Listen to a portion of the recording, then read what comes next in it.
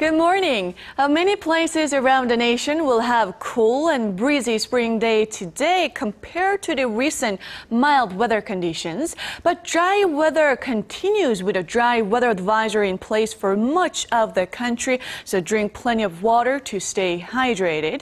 So dry, but the air quality has improved and we have sunny clear skies to kick off the new work week across the entire region. But again, the temperatures will not respond as the daytime high here in Seoul will only rise to 10 and Daegu and Gwangju will peak at 13 and 11 and Busan will top out at 14 this afternoon. And as for the other regions, Jeju Island and Daejeon should see a high of 10 and 11 and Dokdo only makes it to 4.